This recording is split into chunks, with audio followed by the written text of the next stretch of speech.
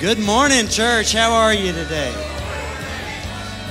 Let's stand as we read God's word. 1 John 2:2.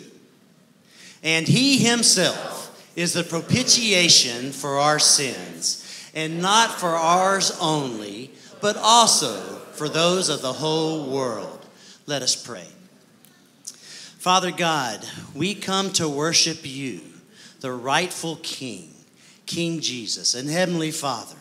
We pray today that as we take communion, that we would have clean hands, that we would have a pure heart.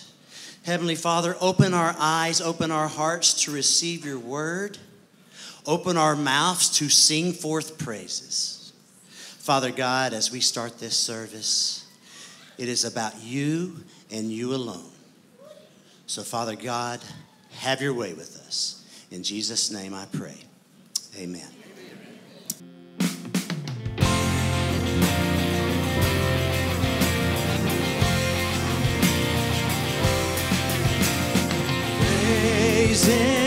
Praise him, Jesus our blessed Redeemer. Sing, oh, worth his wonderful love proclaim. Hail him, highest archangels in glory. Strength and honor give to his holy name. Like a shepherd, Jesus will guard his children. In his arms he carries them all day long. Praise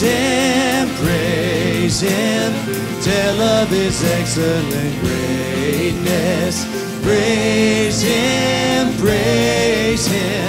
ever in joyful song. Praise him, Jesus our blessed Redeemer. For our sins he suffered and bled and died. Come on, church.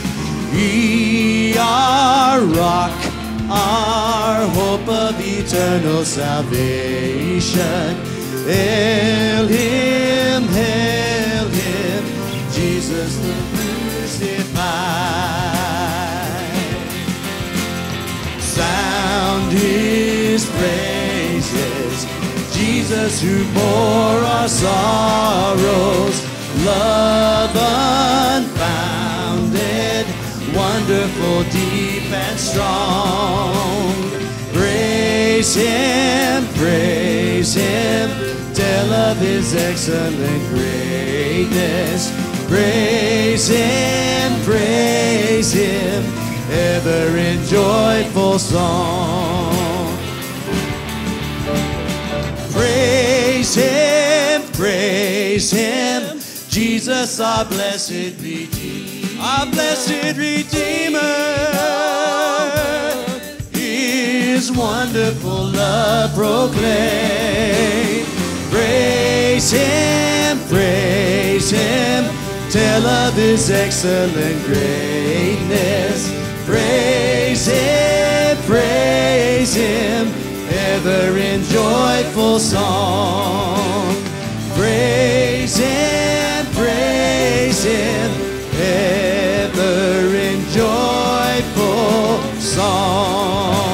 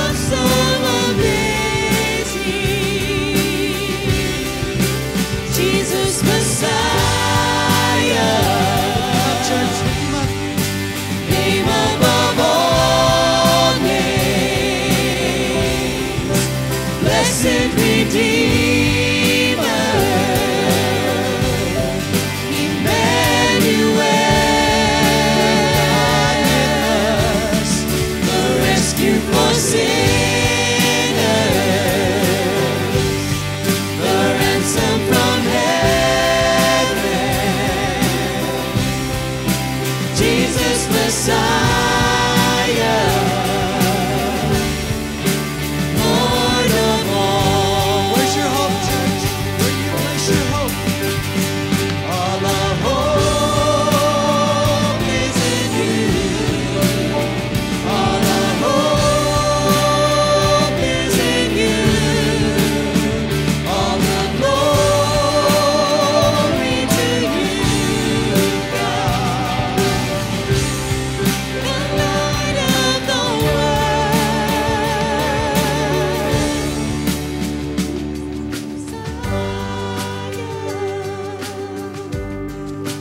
Name above all names, blessed Redeemer, Emmanuel, God with us, the rescue for sinners, the ransom from heaven, Jesus Messiah, Lord of all. Oh, in Jesus Messiah,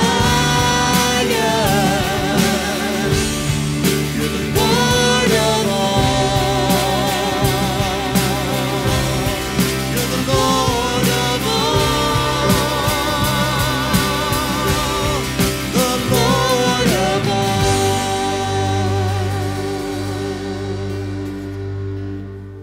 Verse 22 to 47.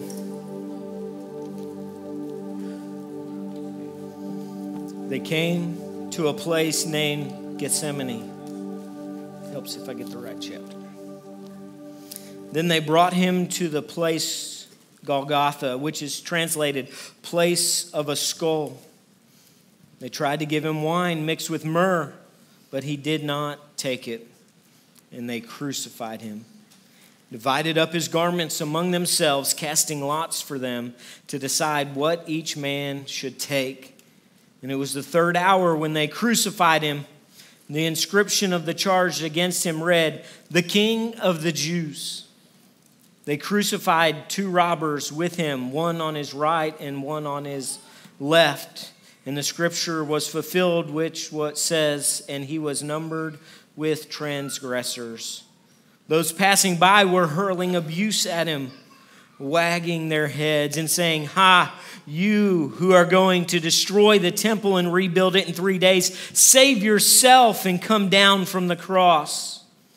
In the same way, the chief priests also among the scribes were mocking him among themselves and saying, "He saved others, he cannot save himself.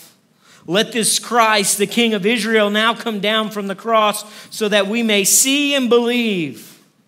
Those who were crucified with him were also insulting him. When the 6th hour came, darkness fell over the whole land until the 9th hour. And at the 9th hour, Jesus cried out with a loud voice, "Eloi, Eloi, lama sabachthani," which is translated, my God, why have you forsaken me?" When some of the bystanders heard it, they began saying, "Behold, he is calling for Elijah." And some ran and filled a sponge with sour wine and put it on a reed and gave him a drink, saying, "Let us see whether Elijah will come to take him down." And Jesus uttered a loud cry and breathed his last.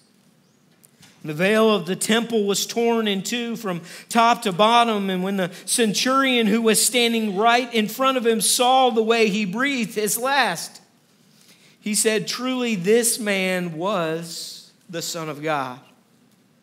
There were also some women looking on from a distance, among whom were Mary Magdalene, Mary the mother of James the Less, and Joseph and Salome. And when he was in Galilee, they used to follow him and minister to him. And there were many other women who came up with him to Jerusalem. You know, this morning as we have looked and looked at this whole account that takes place there from going to that upper room all the way to the tomb, I don't know about you, but I have times when I sit back and I read the whole account. And this is why I try and do this once a year, for us to see all of it that transpires, all that Jesus endured. We can look at a few verses and we can see a certain thing, but here we see a full picture. And at times as I read this, I don't know how you might be the same way. I have a tendency to step back and say, Judas, if you hadn't done that. Pharisees, if you would have just believed, this is your fault. Rome, if you had just, Pilate, if you had just. And I hear what Jesus endured. And I want to start blaming those that we read about in the account.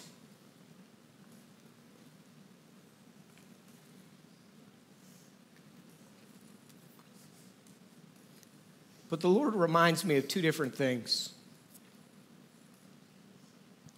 Number one is this. This was God's plan. Jesus, as we read it, he was there in the garden. And he prayed, can this cup pass from me? Father, if there's any other way, but yet not my will, but your will be done. I want to encourage you this week, mark it down. We don't have time to go there this morning. Go back and read Isaiah 53. As you read what the prophet wrote many, many, many years before what transpired that we just read, you're going to say, that sounds very familiar. And in Isaiah 53, there's a phrase in there.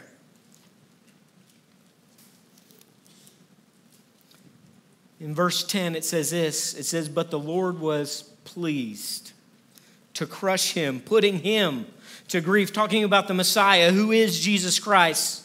Why?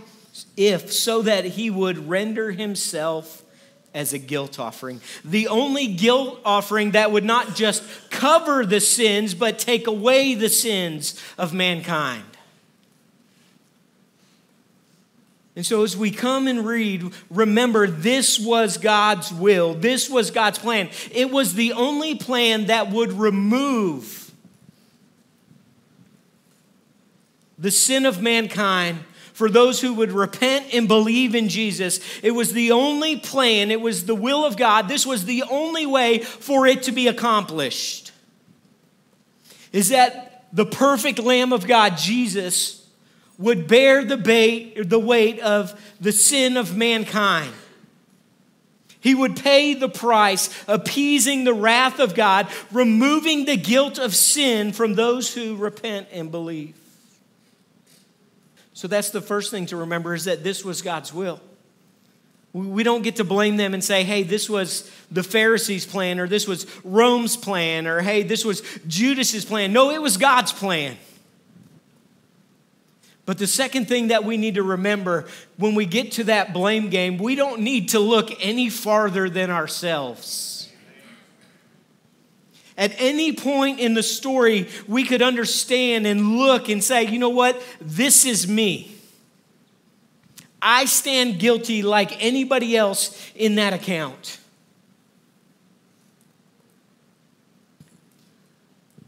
It wasn't just the sin of Judas. It wasn't the sin of just Pilate or the high priest or the Pharisees or the council or the elders. It wasn't just the sin of Rome who carried out the execution. It was the sin of mankind. It was your sin and it was my sin that placed Jesus on the cross.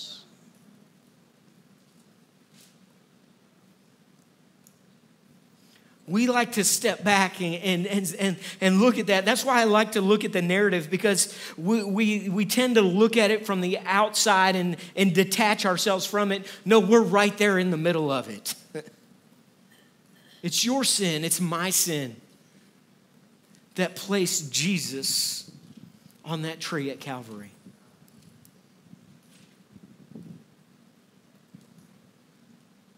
But it was the will of God. So that you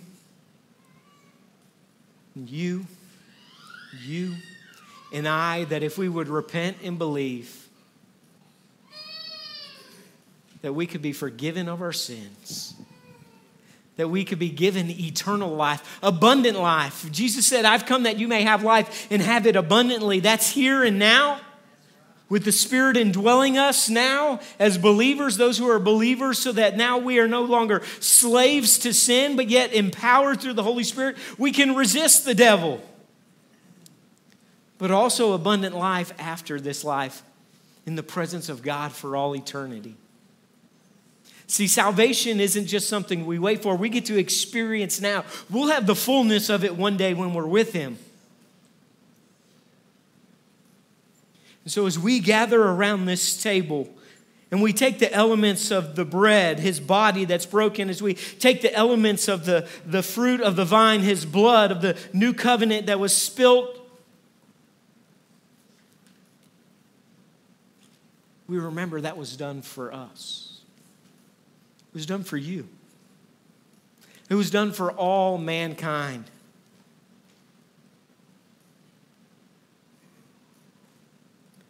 What Jesus endured, I don't know about you, I almost couldn't make it through reading that. What He endured, the abuse, the beatings, the scourging. You ever had somebody spit in your face?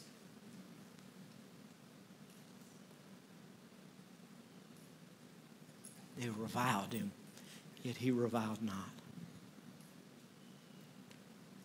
So as we come to this table, we come, as Scripture says, as often as we come to this, we do this in remembrance of Him. As often as we come, what we're doing is we're proclaiming His death, praise God, until He returns. So I want to remind us before we come to this table that we're told that we should examine ourselves when we come to this table. The Corinthian church was dealing with this very issue. They were having the Lord's Supper together, and as they were coming, it had become a drunken feast. It had become a feast of haves and have-nots. Those who didn't have came hungry and thirsty, and those who had came drunk and full. And there was no concern for their brothers and sisters in Christ.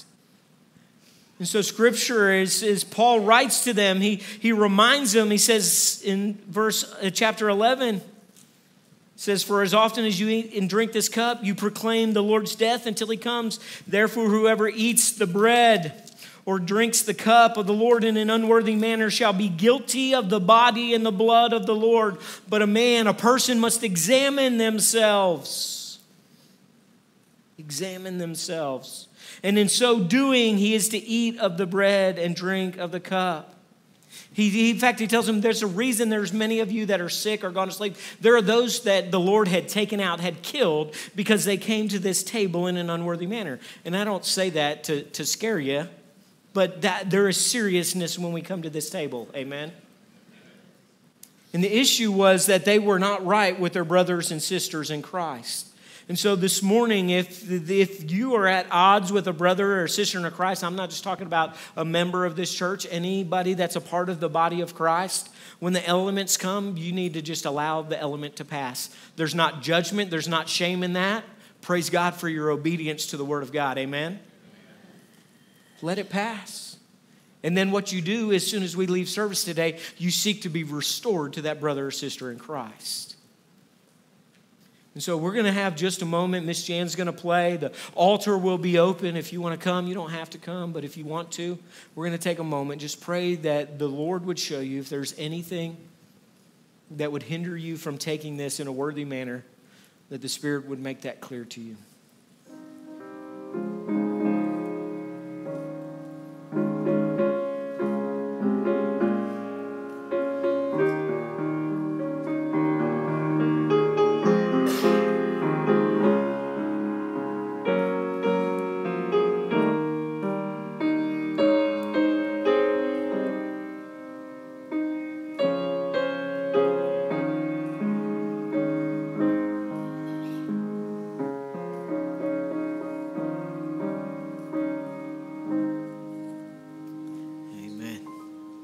Invite our deacons to come forward at this time.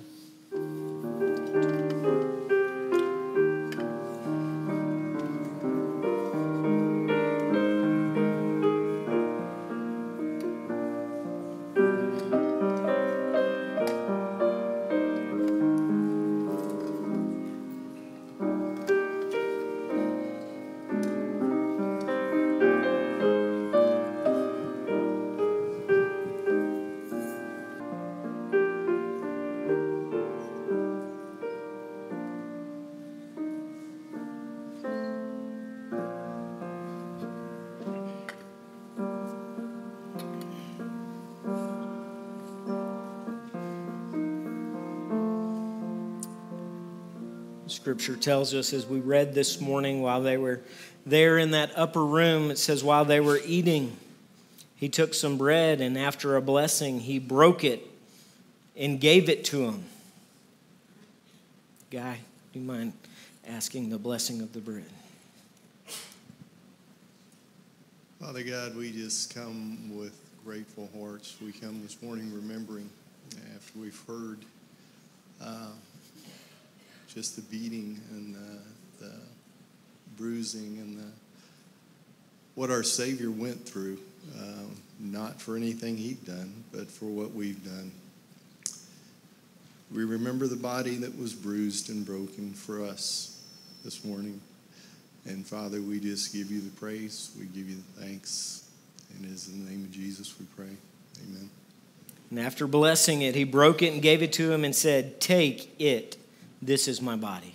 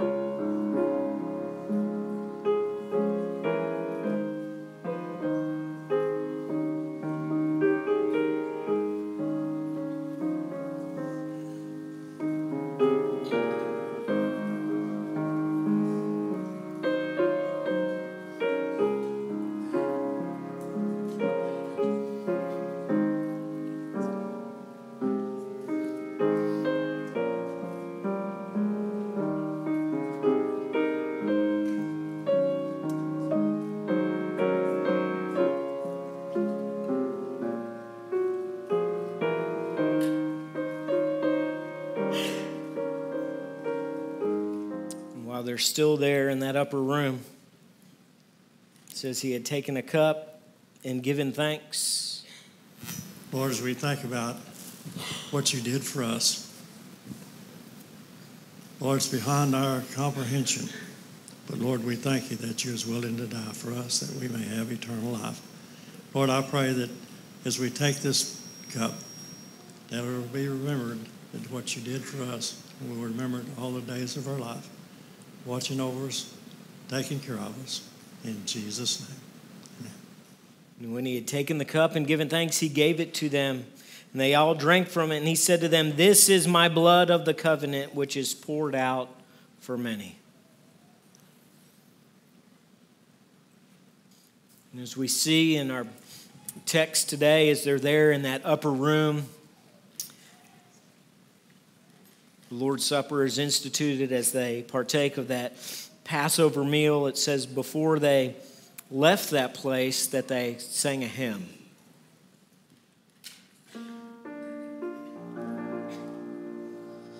There is a fountain filled with blood drawn from Emmanuel's veins, and sinners plunge beneath that flood, lose all their guilty stains, lose all their guilty stains, lose all their guilty stains, and sinners plunge beneath that flood, lose all their guilty stains.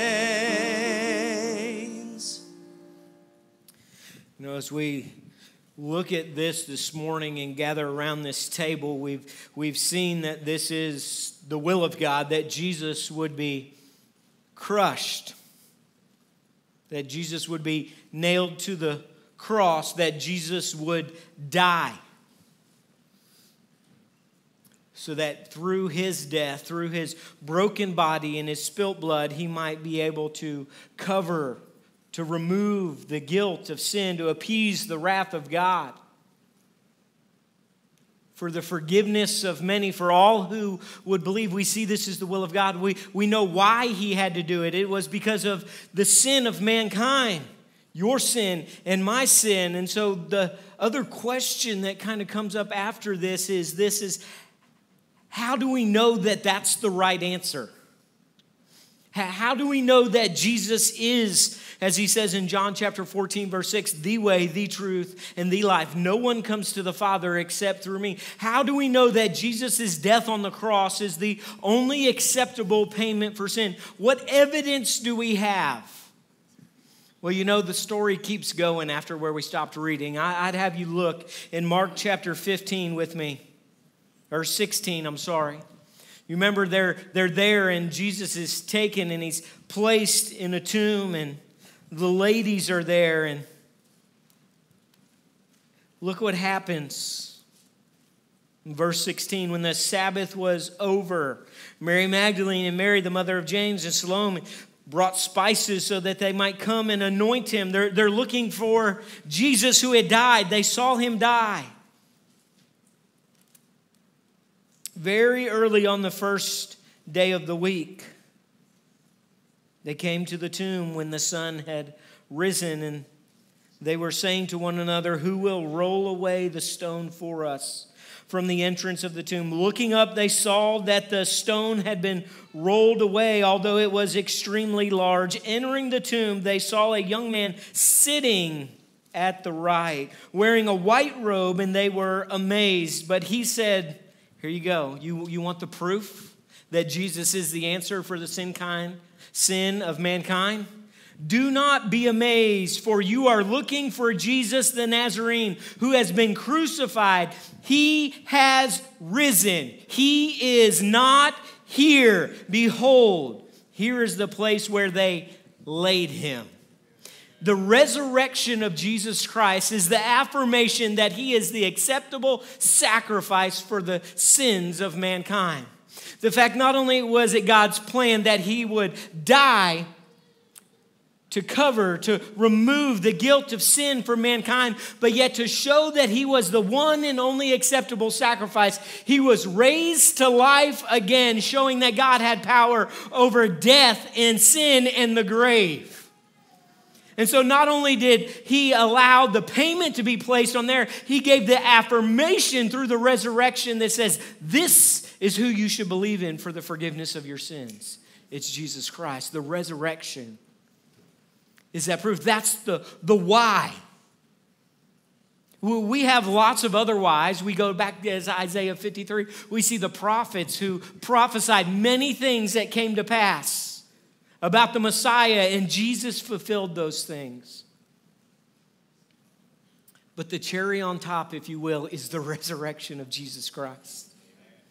And it's not that he just wasn't there. When you go and you read in the other Gospels, you go to the book of Acts at the beginning and you read, you see that not only that wasn't there, he appeared amongst other people. He appeared amongst hundreds of people. He was seen eating and drinking amongst them. In fact, in Acts, when we started the book of Acts, they were there with him outside of Jerusalem, and they stood there and they watched as he ascended to the right hand of the Father. And so as we come today in this time of response, how do we respond to this table? Believer, we respond by remembering that every time we come and partake of this, we are proclaiming his death until he comes. That's what Scripture says. We remember the price that was paid for us. It was not a cheap price.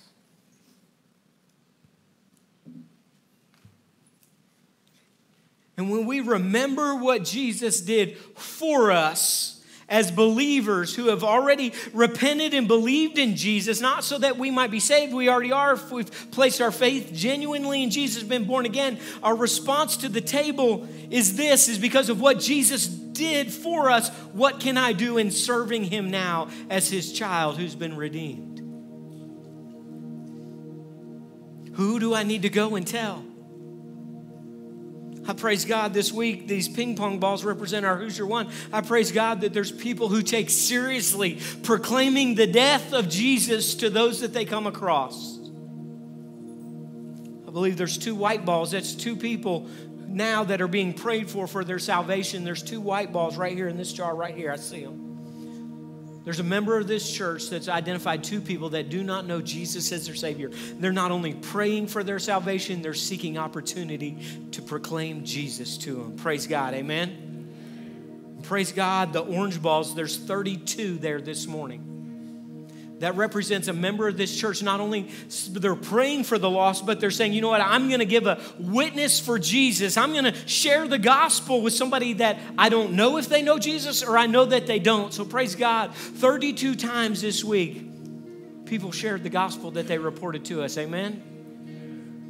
And praise God. Praise God in His grace and His mercy. Of those 32 times that went forward, there's 2 green balls. That represents there's 2 people that we know of this week that out of those 32 times that the gospel was presented, there were 2 people who repented and believed in Jesus.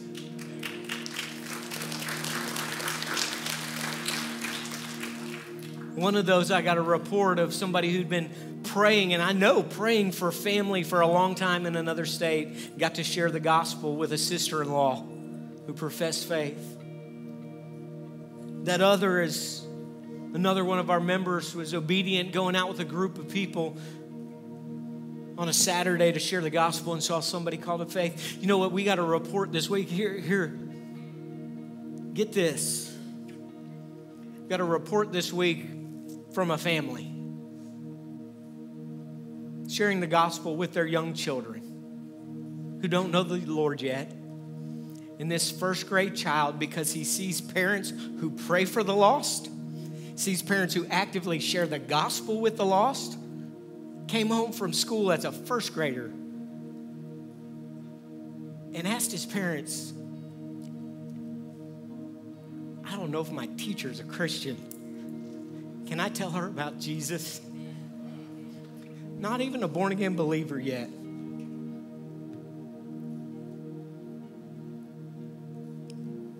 Parents, grandparents, your kids, your grandkids see your burden for the lost. And we should be burdened because there are people that are heading straight to hell, eternal condemnation, eternally separated from God. But yet we hold the truth that would set them free. It's Jesus. So, believer, are you proclaiming Jesus' death until He returns? Others that might be here, you might be here today and say, Ricky, I've never come to that point. I know what, maybe you say, I know what Jesus did. I know about Jesus. You might be the one like that centurion that was at the cross. He knew about Jesus. He had been around. He had seen everything that was going on. I don't know. Scripture doesn't say. He might have been one who spit, who beat, who hurled the insults. But at the end of it, after he saw who Jesus truly was, he realized truly this is. Truly, He is who He said He was. Maybe today is that day. Maybe you've been trusting in something else. Maybe you've been trusting in the fact that you were confirmed as a child. Maybe you're trusting in the fact that you were baptized as a child. Maybe you're trusting in the fact that maybe you were baptized when you were older. Maybe you're trusting in the fact that you're a member of the church and say, I'm good with God because I've done those things. None of those things save you. It is by faith in Jesus Christ alone. Have you repented of your sins and confessed Jesus as Lord? That's it. Everything else comes after that. The good works, it's because you've been born again. Baptism, it's because you've been saved.